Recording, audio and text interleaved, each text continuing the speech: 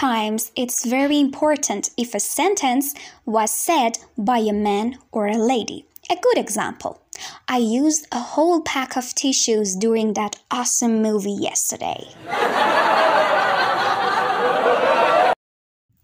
When my wife starts to sing, I always go out and do some garden work so our neighbors can see there's no domestic violence going on. A boy complained to his father. You told me to put a potato in my swimming trunks.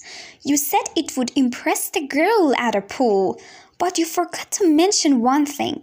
Father, really? What? Boy, that the potato should go into the front.